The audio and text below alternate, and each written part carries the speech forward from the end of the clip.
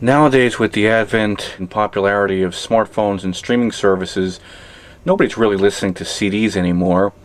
Everything that you need to know is at your fingertips, including the metadata, artist, album, song info, and even album art to correspond with the song you're listening to. But back in the 90s and early 2000s, when CDs were all the rage, people needed an easy way to label what it was that they were burning to disk. So if you're a Luddite like me that refuses to get with the times and just use your phone to play back media, and you still burn content to CDs or DVDs, you need some way to label it, just like people in the 90s and 2000s were doing.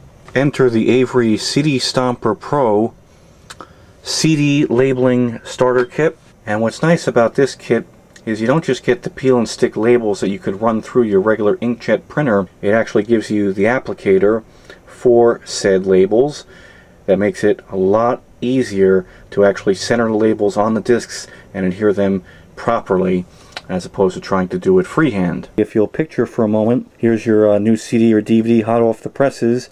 Here's your label. If you could just imagine that this is sticky right now and very thin paper. Trying to center this up is not exactly the easiest thing to do in the world.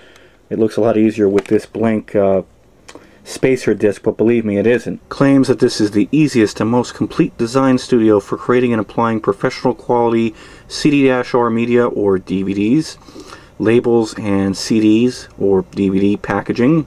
Of course, nobody was really burning DVDs when this was new on the market, so that's why it's primarily focusing on CDs. The CD Stomper system simplifies label and jewel case insert designs. You don't need to be a graphic artist or own expensive software to make fabulous looking labels. Just print your labels and design with any inkjet or laser printer. Includes die cut labels and uses a disc friendly, safe adhesive designed to ensure easy goof free printing. And then there's that applicator, which makes short work of centering your labels correctly on the discs. Compatible with Microsoft Windows 2000, 98, 95, 3.1, and NT. And it says over here, this really dates it, personal computer with 486 or higher processor, 16 megabytes of RAM, CD-ROM drive, VGA or higher resolution monitor, 6 megabyte for PC and 16 megabytes for Mac of disk storage available at all times. And there it is, unboxed for our viewing pleasure. Got the CD Stomper applicator over there and a folio filled with the software CD-ROM and the peel and stick labels, as well as a couple other things, I think instructions and pamphlets related to the software. Have the Click and Design 3D CD DVD label design software, PC Mac version 5.1. There's a really old version of the software. And then this was the insert that used to be sitting right on top of the Stomper device. And here is a label setup guide. And it's telling us that we need to use the Pro CD Labels 2-up in the Stomper software. And a couple of different products that were available at the time. Stomper refills, glossy label refills, jewel case inserts. There's the date right there, 2001. Also have a quick start guide, which is more than what you usually get with any kind of software these days. Actually guides you through some of the basic procedures for creating, editing, and printing labels. Yeah, this is peak early 2000s graphic design here. Also have a Did You Know Tips and Tricks section. Did you know you can fix the background image? Did you know that it supports drag and drop? And a bunch of other tips and tricks that I never knew about. Probably still won't know about because I'm not going to read this whole thing. And this nondescript white thing that looks just like a pile of folded up 8.5 by 11 copier paper, or the labels themselves. Hopefully they're still good all these years later and the adhesive hasn't failed on them. Have the CD labels here, and then these little squares which they're saying are for floppies, zip disks, and things like that. But the Stomper and labels aren't too terribly useful without the software.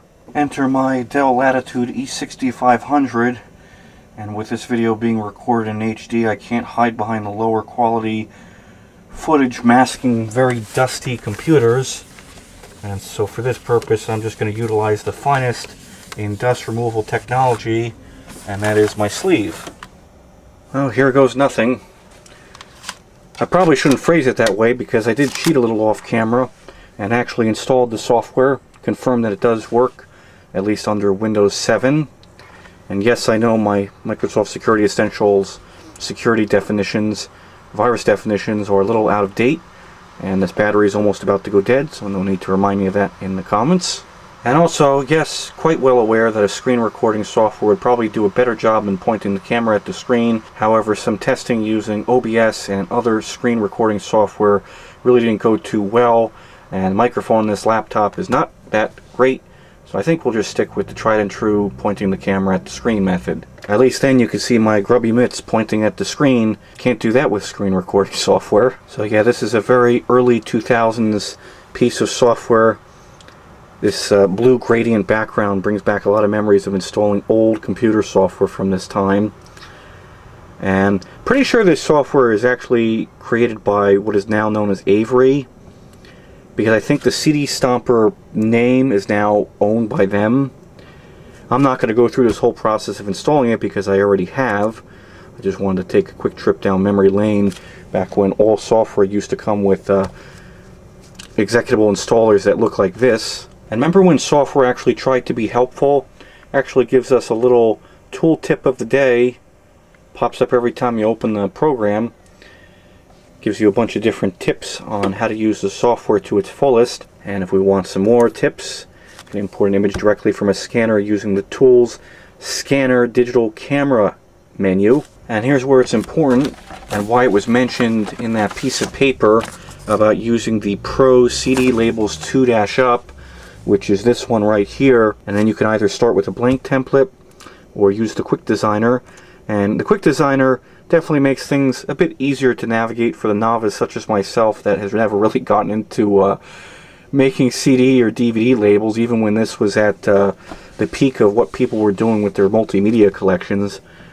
You could change the layout here. There's a couple of different presets or themes that you could go through for photos. Some business-oriented ones that just look incredibly dated these days, but I'm not at all saying that facetiously.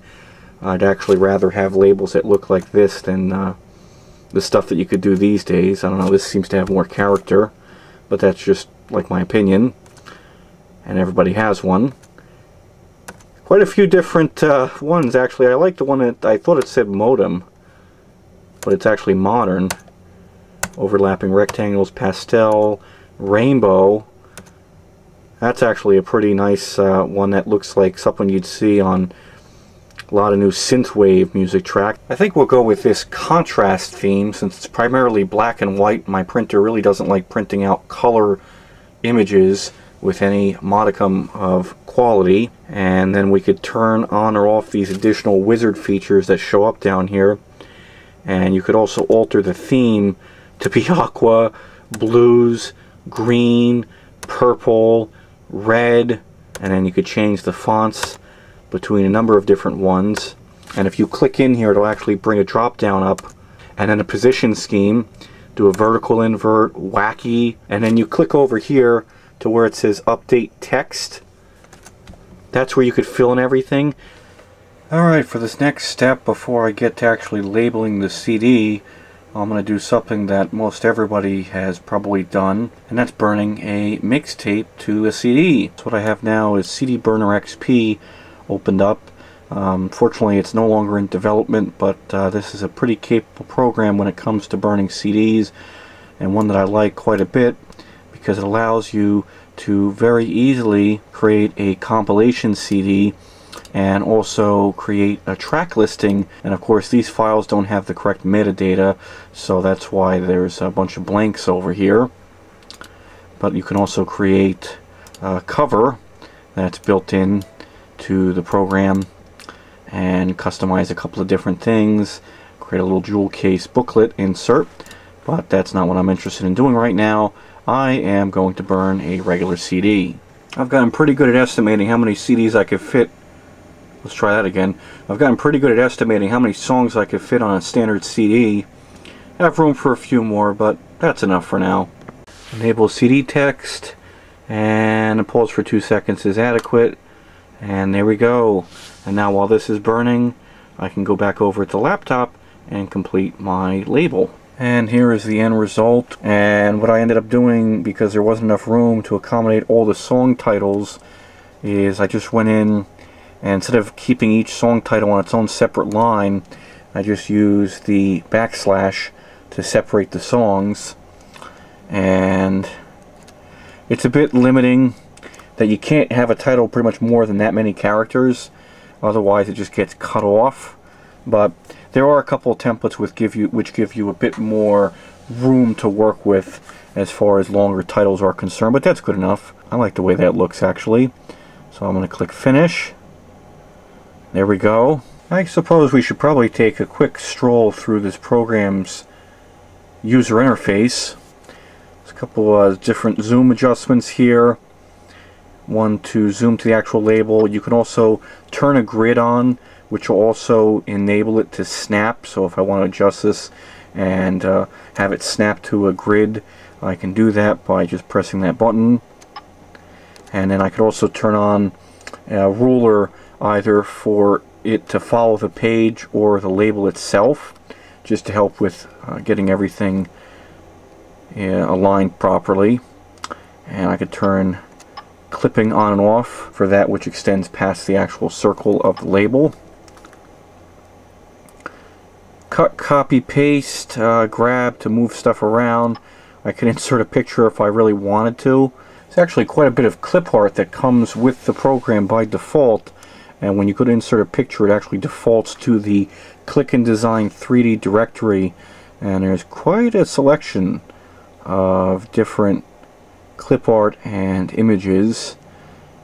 We'll go to Office Supplies. For whatever reason it's not showing thumbnails. You have to click this button by default. After you click this button up here, it does begin to show you some thumbnails, and there's lots of like Office XP and Office 2003 era clip art photos on here. This is a real blast from the past here. All different clip art of people. Could do landscape clip art, kids and toys. I think we're going to go with the saxophone clip art right here. What just happened? Did it really just crash? Alright, the program crashed on me. Thankfully I was able to rebuild what I lost because I didn't save it. But I did remember how everything looked. And now I've reloaded it. You just get a load at all of these 90s, early 2000s images and graphics. There's a rather large collection, and I'm having a hard time picking one in particular. But I think what I'm going to go with is this one with the pillars. And I'll click that. Hopefully it doesn't crash this time. And I'm going to resize that. And you know what I'll do? I'll make that even smaller. And I'll put that... I'll leave it right there. I think that's good. Actually, you know what we'll do? We'll turn the grid on and we will align that. I like the way that looks right there. There's a couple of other things that you could do, like drawing text, elliptical text, 3D text and shapes, which is, well, it looks just like the word art that you used to be able to do in Microsoft Word of yesteryear. Can even paint on our image. I guess you gotta select an area, and then I don't know what this is supposed to do. Let's just click OK. Alright, so I guess it modifies it as like an image that you could then write over. If I wanted to, I could even add a barcode with my channel name on it. So I'm going to press save before this thing crashes and I lose all this work again. Alright, I guess there's nothing more to do at this point aside from getting a label loaded in the printer. And according to these instructions, I guess they want you to load this in this orientation in the printer. So upside down. Well, it's not archival quality, but it'll certainly have to do, and that's actually going for that, keeping in line with that retro look that I'm striving to achieve. So now I've got my label, my CD that's just been burned for my desktop, and the Stomper.